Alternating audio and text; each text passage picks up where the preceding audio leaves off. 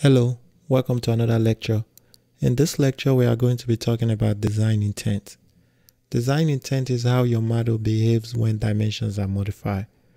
So we are going to use this simple sketch as an example.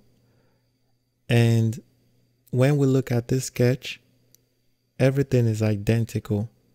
The dimensions are the same. The location of the holes are also the same. The only difference between these two sketches is the way the holes are dimensioned. So let's change the dimension of the weight of each sketch to 12. So I'm going to change that to 12 and change this to 12.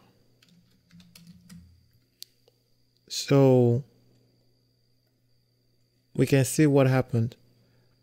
The holes will always maintain the 2 inches from each edge, regardless of the length of this, the weight of this rectangle.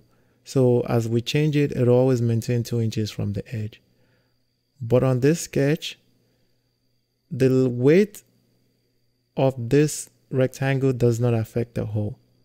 The hole is controlled by the 8 and the 2.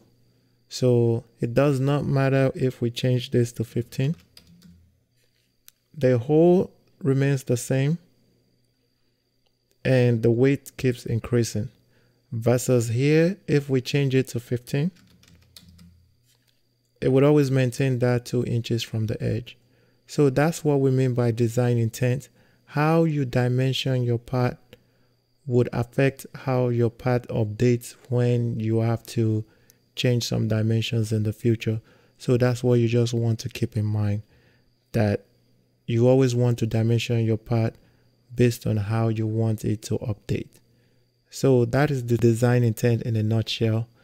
Thank you, and please let me know if you have any question, and I will see you in the next lecture. Bye.